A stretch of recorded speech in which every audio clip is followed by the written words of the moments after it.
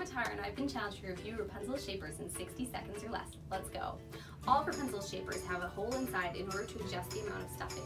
This is the signature shaper. It's got a velvet band with a Velcro enclosure. It's also got the smallest poof, great for beginning wrappers. This is the classic shaper. It's got strings to tie it on with and does not have Velcro attached, so make sure to buy that no-slip band. Great for people with hair loss.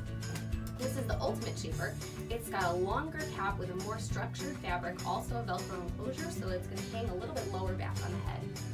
This is the Cloud 9. It's got no Velcro enclosure, and it's got a thicker piece of velvet at the top and a thinner piece at the bottom, so we've got lots to grip. This is the Wendy Beret shaper. It's got a velvet headband that goes all the way around in equal distance. Great, squishy, perfect for shaping into any shape to hook.